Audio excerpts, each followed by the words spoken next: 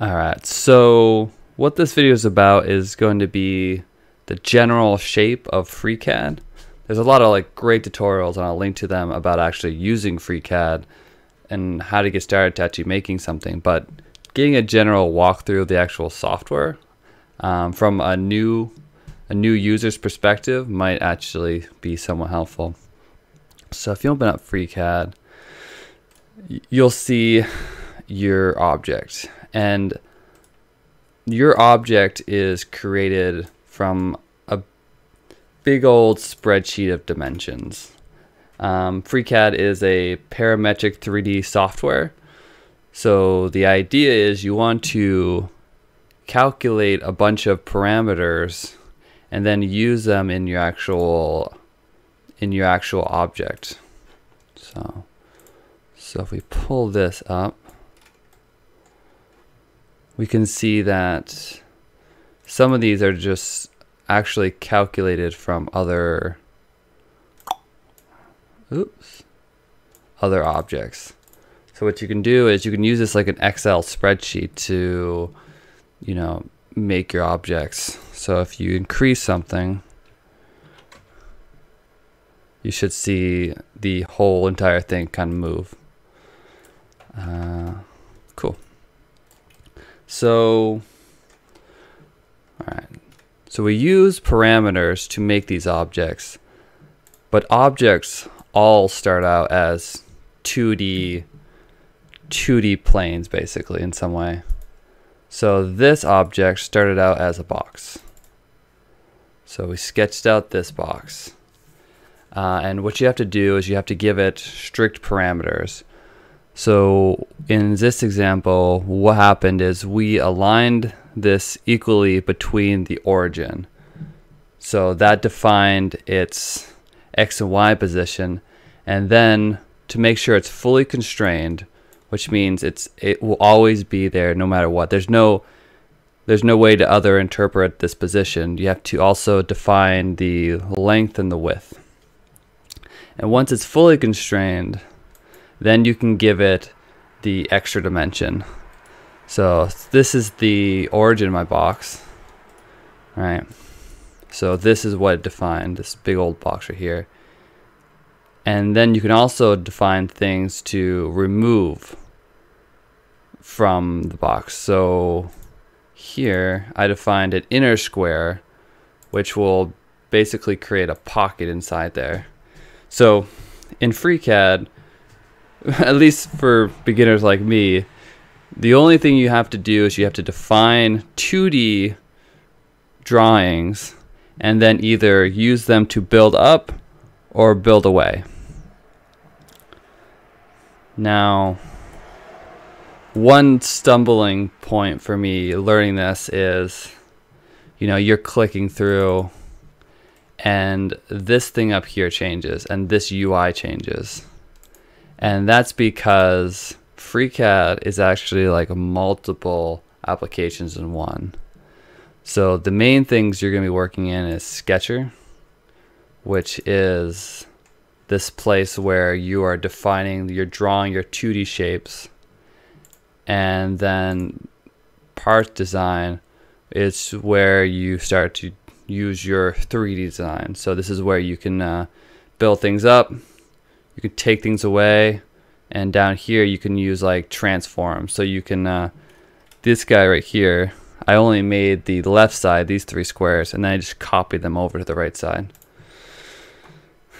But because they are multiple different applications, if you're working in one and you made some modifications, so if I did +1, you're kind of locked into this section, and if you go to anything else, it will all be like grayed out, and that's because you haven't finished what you're doing basically. So just roll back here, hit cancel, and then all your UI will become usable again. Now if you want to actually start going down the road and start learning FreeCAD, just know that there are a few hurdles you have to understand. Now And one of them comes down to the nature of FreeCAD being such a big program. It can kind of feel kind of hodgepodgey. And a good example is with the spreadsheets. So pull this up. So to allow you to use these spreadsheet in your application, you have to create these aliases. So if I go up here, you'll see that this number is alias to this word. Now, normally what you'd have to do is you'd have to go to tests, you have to give it a number. Now, and these things aren't linked right now. There's nothing telling them that they are linked up together. So you have to go up here and you have to give it the alias of test. And now it becomes yellow, and now this equals what you expected. So people have made macros to link these up. So there's a macro called easy alias, which will do that. But it just seems one of these things where it's so fundamental that it should just be baked in. Another thing is, once you start getting multiple pieces, once you start needing to add and stack these, you'll have to use a program called Assembler 3, A2 Plus, or Assembly 4. There are 3 different programs to actually assemble these. They all do roughly the same thing, just in different ways. So the community in FreeCAD is kind of split on actually which direction to go with actually putting things together. So it's kind of weird in that way, especially because Assembly 3 is not related to Assembly 4. They're completely independent projects. It's not a continuation.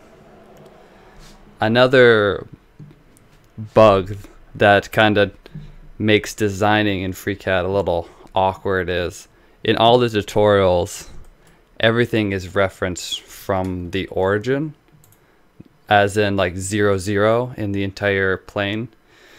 And that's because of this weird bug where if a new plane comes into existence, the names of all these planes change.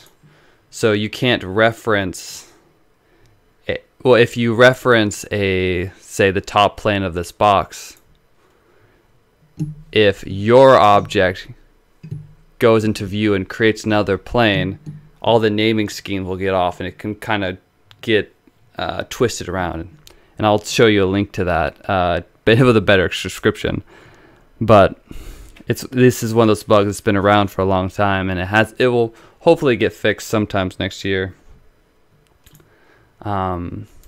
If you go to FreeCAD, this software has been around for almost like 20 years. So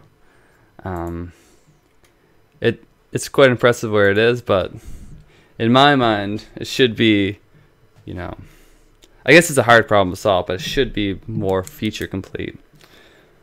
But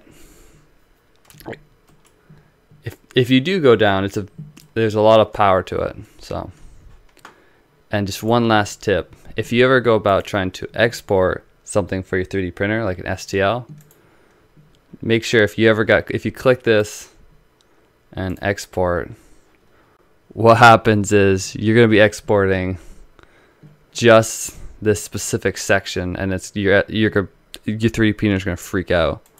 So if you ever go around to exporting things, always click the base part, and then go to export. So your 3D printer actually knows what you're trying to do. Yeah, and that's basically all I know so far about FreeCAD.